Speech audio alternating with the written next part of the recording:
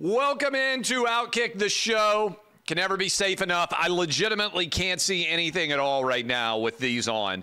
I am your fearless leader, Clay Travis, not so fearless with my incredible Eclipse shades that are currently activated. I stare directly into the lights that they have on in the studio here and have zero impact at all.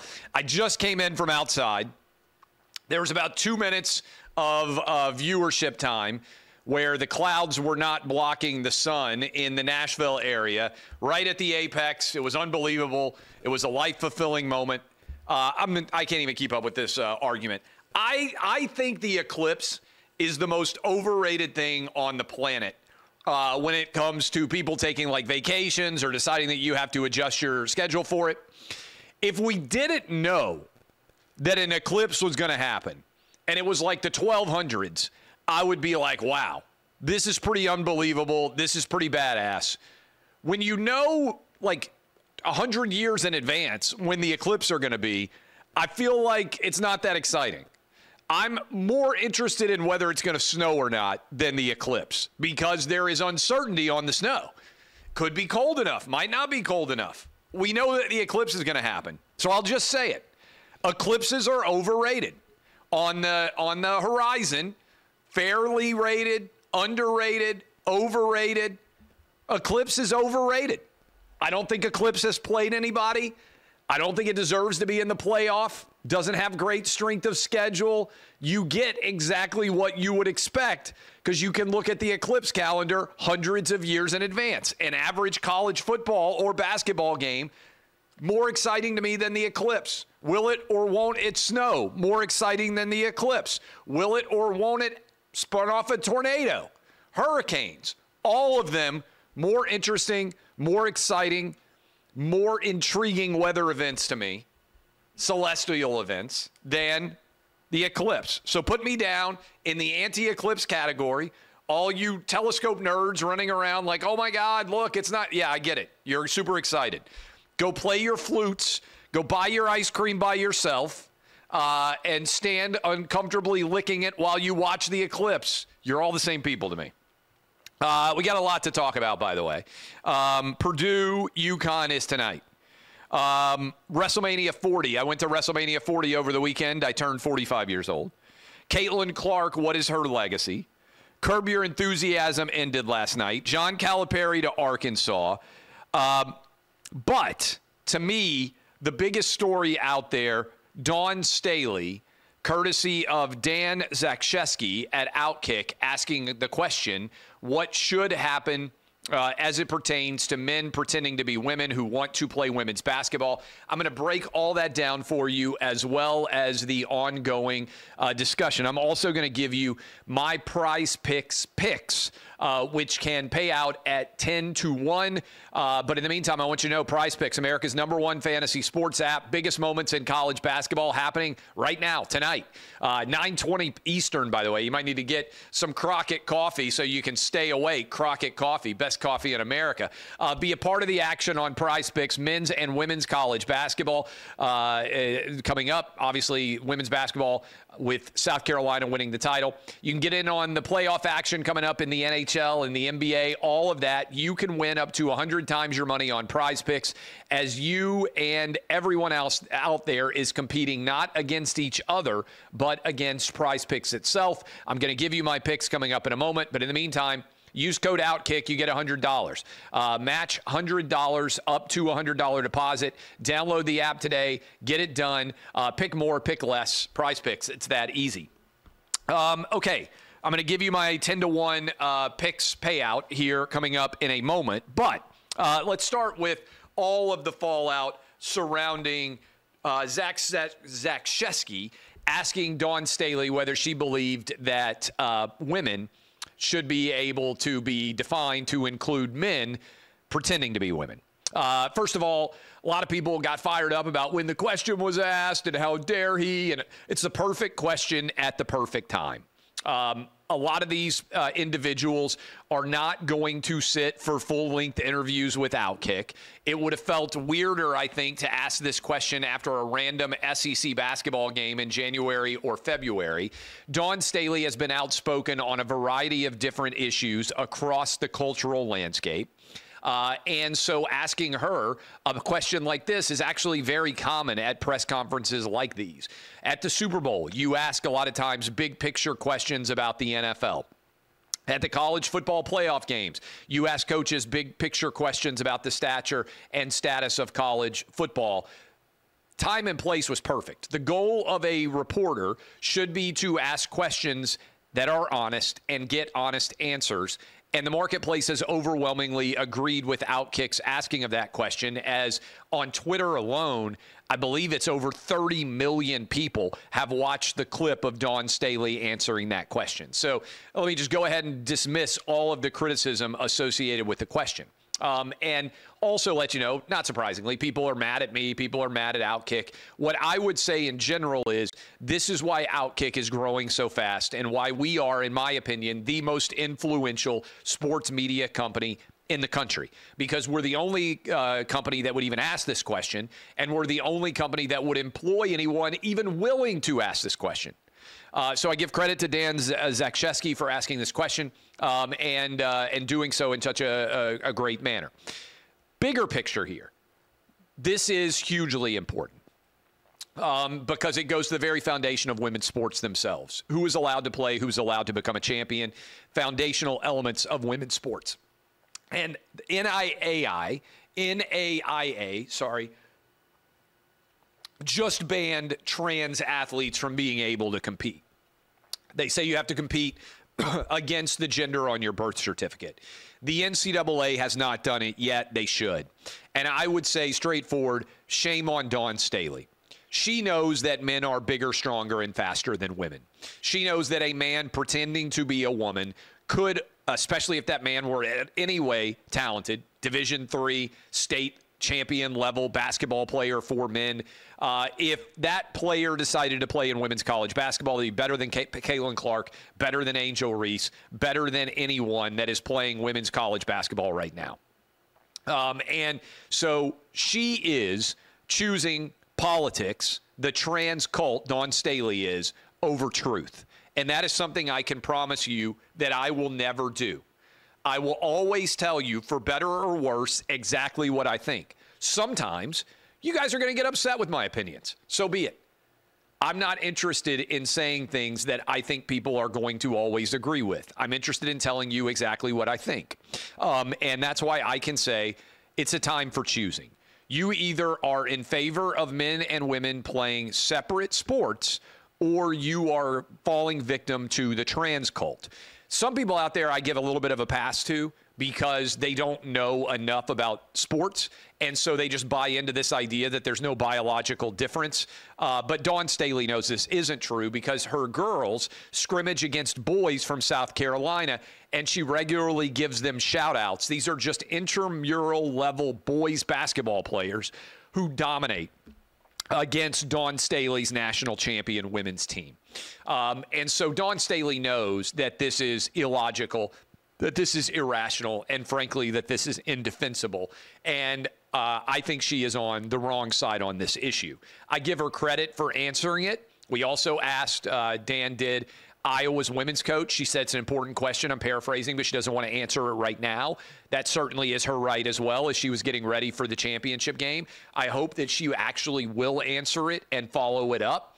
This should not be a difficult situation. I asked you guys to vote on Twitter. 97% of you said that women's sports should be made up of women. 3% of you said that you thought men identifying as women should be able to compete as women. This is not a difficult call. I also knew, so shame on Dawn Staley for her answer here. In the same way that I'm in favor of 12U baseball being made up only of boys that are 12 and younger, in the same way that I'm in favor of heavyweight boxing, not including a heavyweight boxer and a flyweight, or flyweight boxing, including a heavyweight boxer. We have weight classes in fighting. We have age limits in sports. We have men's and women's sports because the idea is we're trying to create an even playing field for all men and or all women, not all men who want to pretend to be women. This is a flagrant example of when inclusion becomes exclusion because girls are losing their scholarships to men and women are having new sports records set by men pretending to be women. And this is happening all over the country in a variety of different sports right now. And it is a big deal. And the NCAA needs to quit hiding. They need to quit allowing men to be able to enter into women's locker rooms. They need to stop this from being able to occur. Now, I knew, and I told the guys this. I told our editor team, I said, be ready. This is going to shift from Dawn Staley's answer, which is going to be very difficult to defend. It's going to shift to how dare OutKick ask the question? How dare Clay Travis and OutKick being able to get credentials? How dare this question be asked at this point in time, right? No one's actually defending Dawn Staley by and large. And I think it's important anytime that you ask, it's a time for choosing. And CNN has a guy named Bakari Sellers. I don't know where he ranks on the CNN opinion list. My guess would be he's like 75th most important person to go on air at CNN. They pay him a couple $100,000 not to be honest with his audience. It's embarrassing for him. But he decided to come after me. He said, I think Clay Travis needs to realize Dawn Staley is literally better than him at life. Objectively, she's great. And you've been relegated to a troll who must attempt to stoke culture wars. Clay, have you ever asked yourself, what will I be remembered for? The answer right now is a bad haircut on Fox every so often. Do better, my guy. So, no, I don't ask myself very often, what will I be remembered for? I think it's an incredibly arrogant thing to do. The vast majority of people are only going to be remembered by their kids and their close family members, the people who actually know them best. So, no, I don't sit around like, what is society going to think of me? I give that zero thought. What I care about, so you know, is what do my kids think about me? And right now, I think they would say that I'm a really good dad because that's what I focus on the most. So I've got a 16-year-old, I got a 13-year-old, I got a 9-year-old. I think everybody should focus not on what the larger world thinks about them, but upon what their house thinks about them, about, in particular, if you're a parent, what your kids think about you. My goal is to raise 3 strong boys who are able to go out into the world and hopefully be incredibly successful fathers, incredibly successful entrepreneurs, incredibly successful business people, incredibly successful athletes. Whatever they want to do, I want them to work their hardest and try to achieve the highest possible results. So that's what I focus on. But what's instructive about this is just an attack on me. And I don't think I've actually said anything that controversial. I believe women's sports should be made up of women and not men who are pretending to be women. And so my response to Bakari Sellers or anybody else out there that is trying to make an argument like this is it's a simple question. If you have an issue with me and you have an issue with OutKick, asking Dawn Staley whether men should be able to compete as women's athletes in basketball, women's basketball, do you think that's right? It's a yes or no question. Should men be able to identify as women and compete in women's athletics to win championships? Bakari Sellers wouldn't answer that question. He came at me, tried to insult me, failed. Then I just asked a simple question. Okay, you want to engage in a conversation about this. Do you believe that men should be able to identify as women and compete in women's athletics? He won't answer the question. That's an easy question, yes or no. If you say yes, we disagree. You're on the same side as Dawn Staley. If you say no, then we agree. He won't answer the question because unlike me, he's afraid of what the left in his party will react and say if he shares an opinion they don't like, which is why he came back to me and said, there are 33 trans athletes playing NCAA sports out of 520,000 athletes.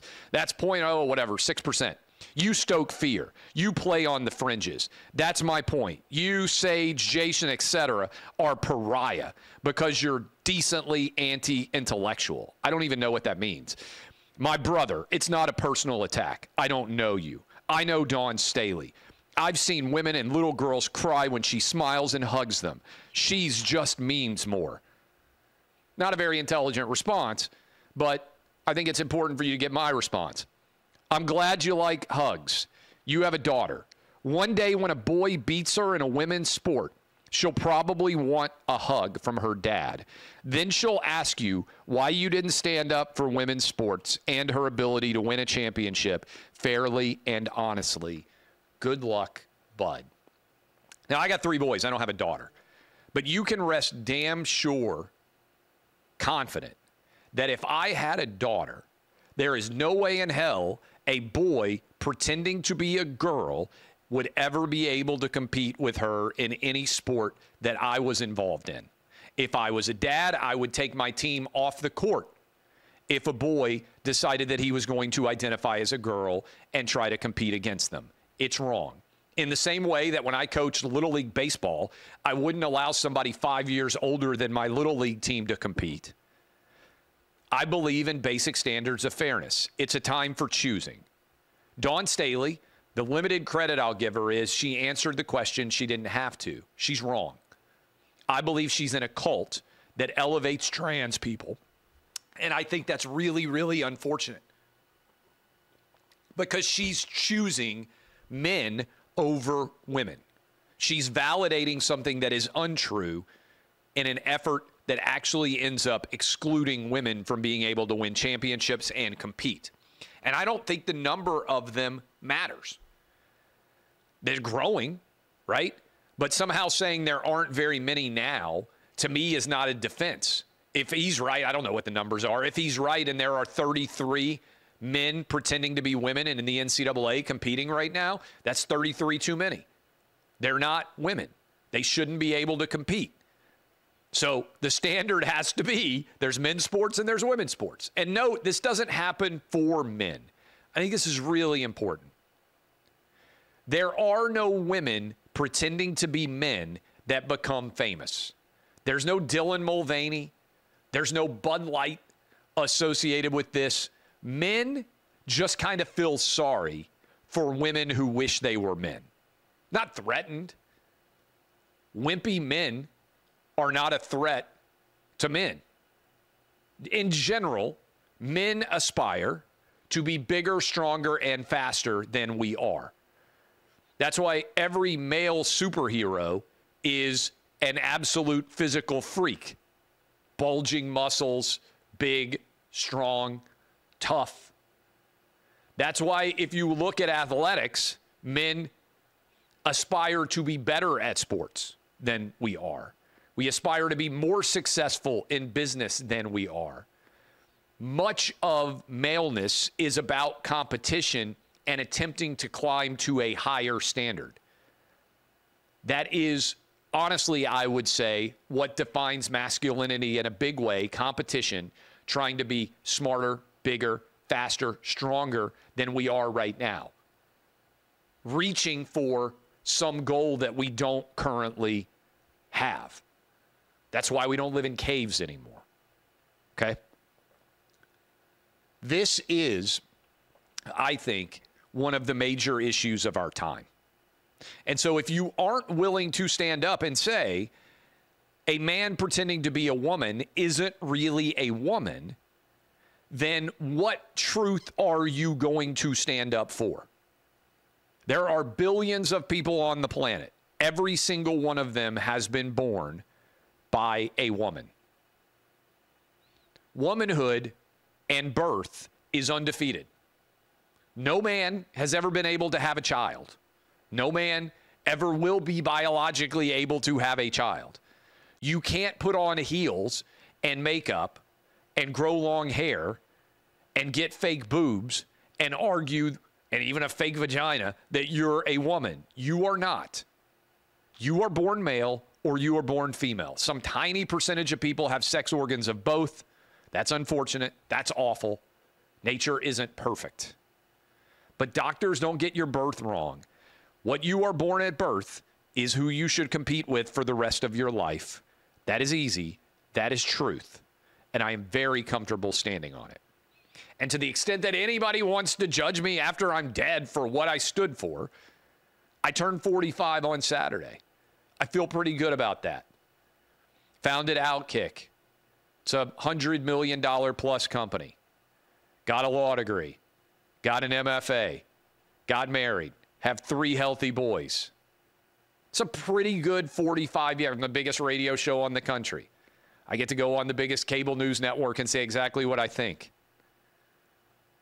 I've written 4 or 5 books, whatever the math is. It's a pretty good roster of accomplishment for 45 years. But ultimately, and I say this to all of you, you're not going to be judged by people that you don't know unless you are so famous that who cares? One of the great things about history you learn is a lot of times you don't know the truth about somebody till 100 years after they're gone when historians decide then whether you're a good or bad person. I'm going to do what one of my idols did. CrockettCoffee.com. Go check it out. Trying to hit $70,000 in sales today. Launched this thing 6 days ago. Going to hit $70,000 in sales. That's the goal today. It's pretty crazy. CrockettCoffee.com. Go sign up. You know what Davy Crockett's life motto was?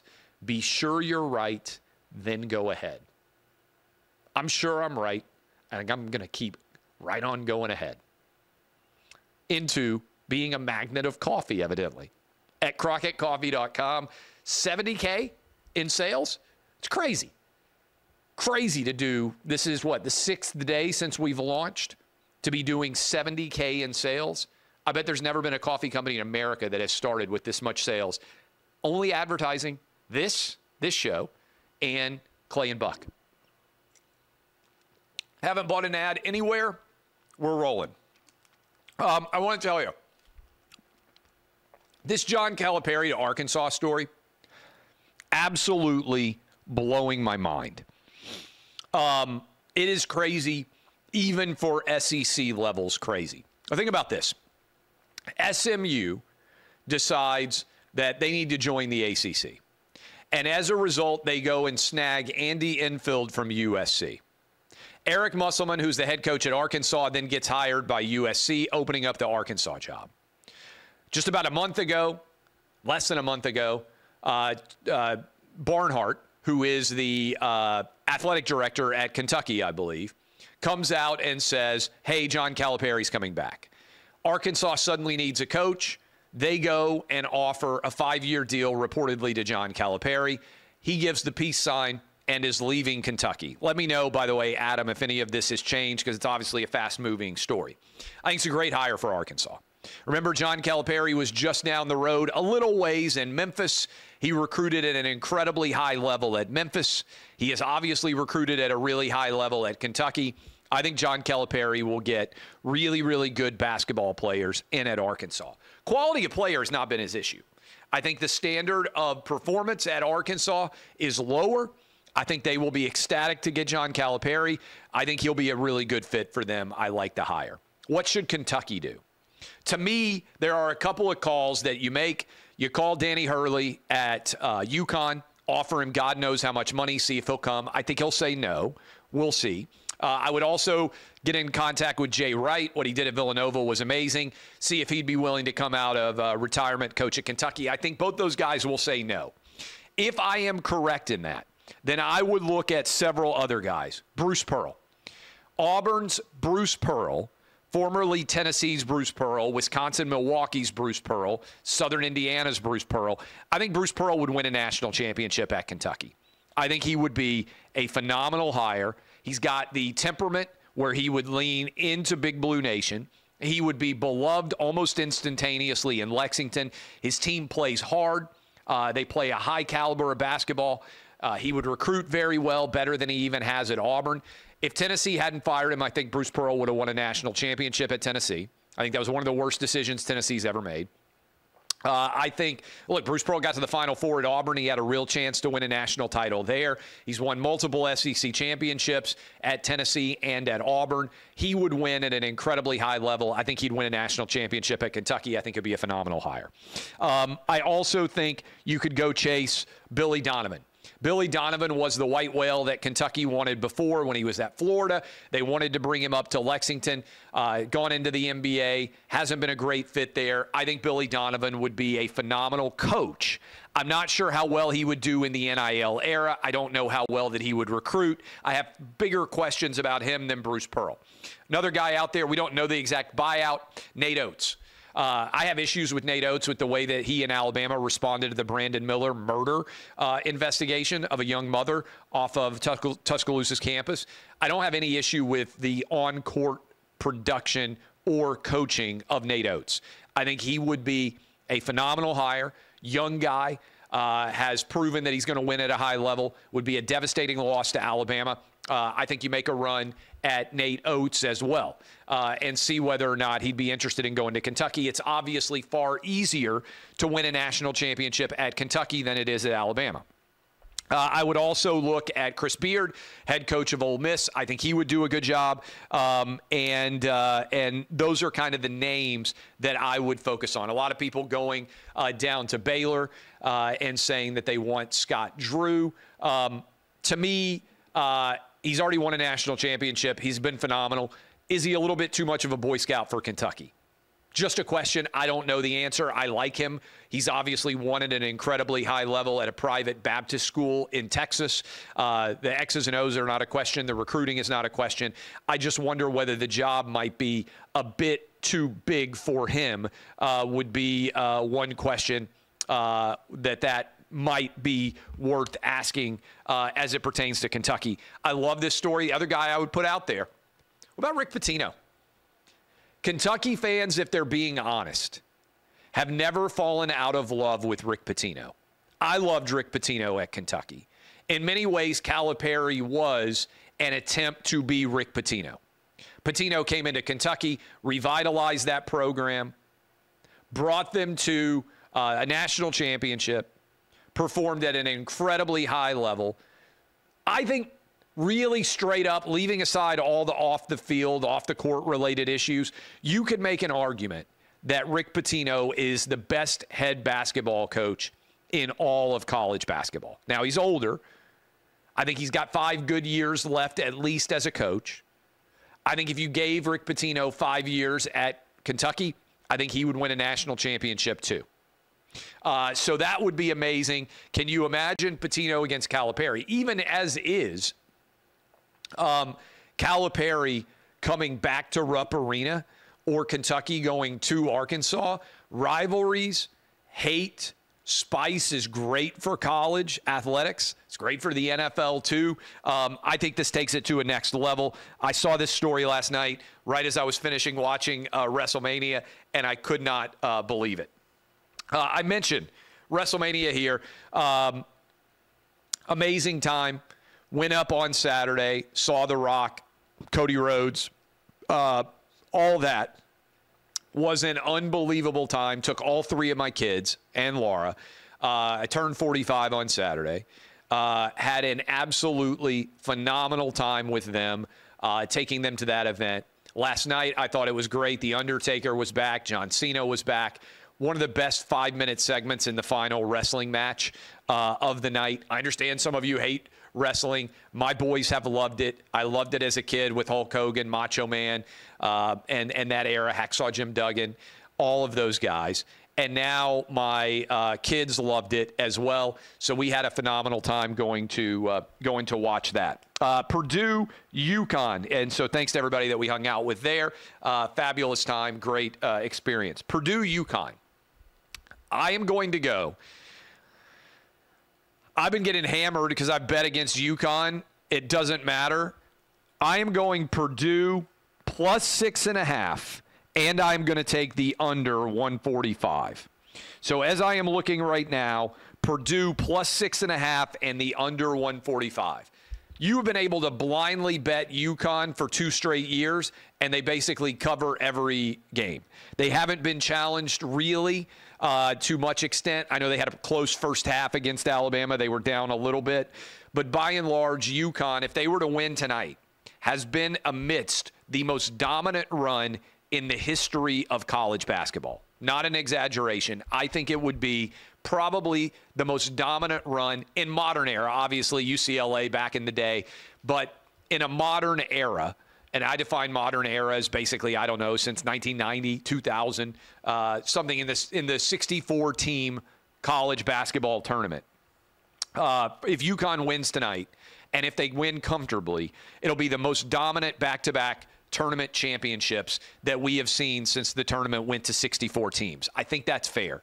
I'm on the under. I think Purdue brings it into the mud.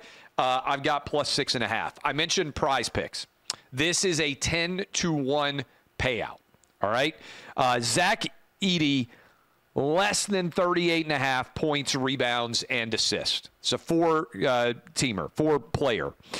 Donovan Clingan, more than 13.5 points. So that's the battle at the center.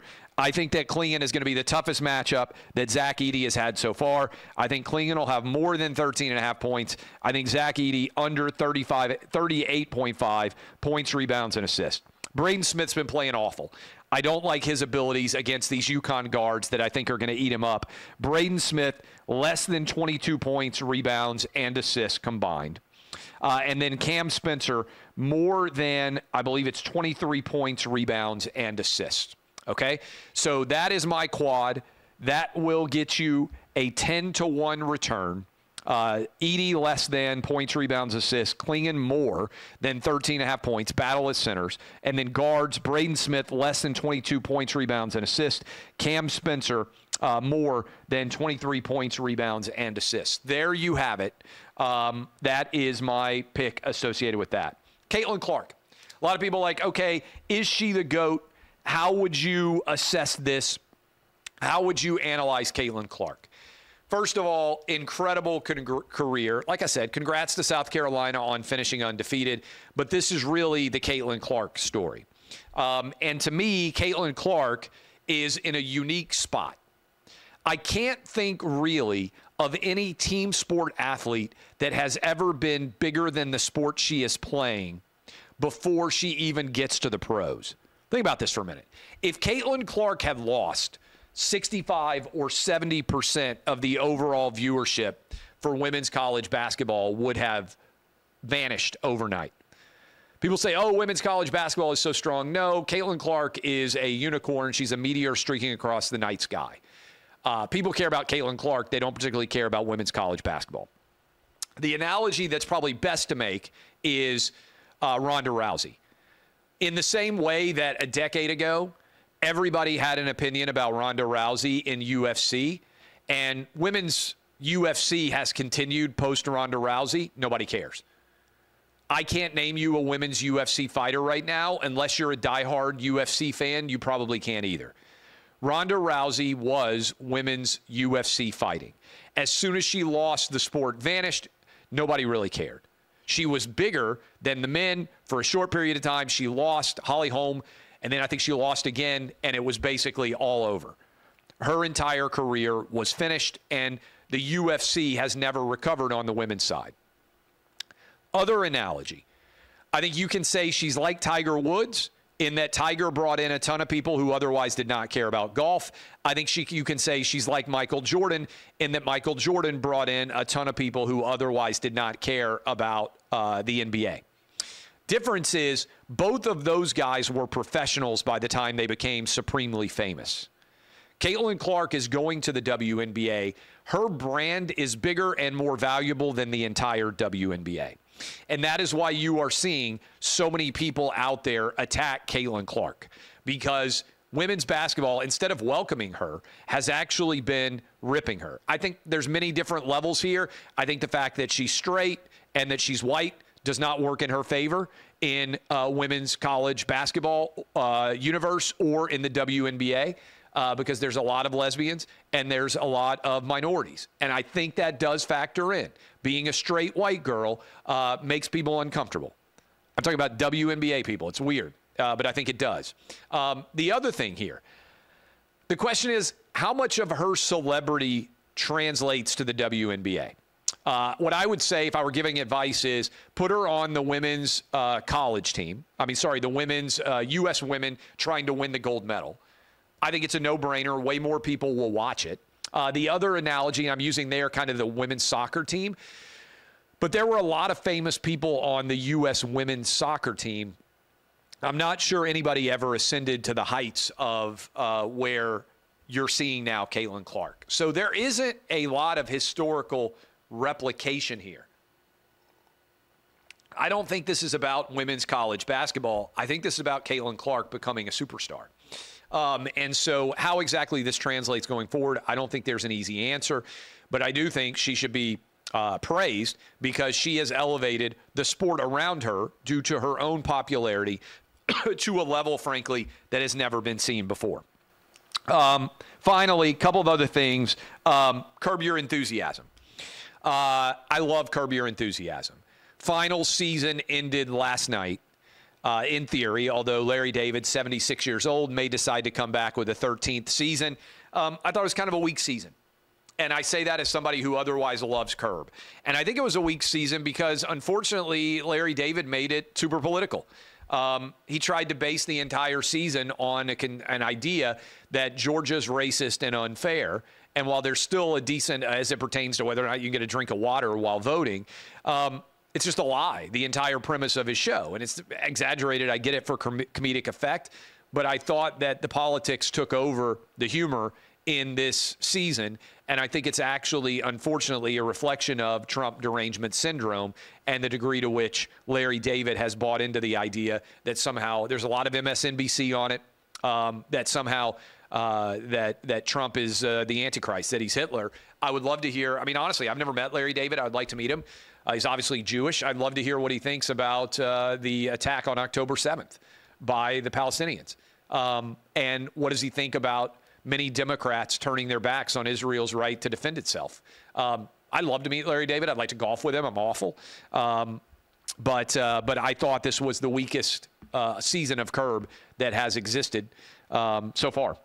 Finally, Trump came out with his position on abortion and essentially said, hey, it's now a state's issue.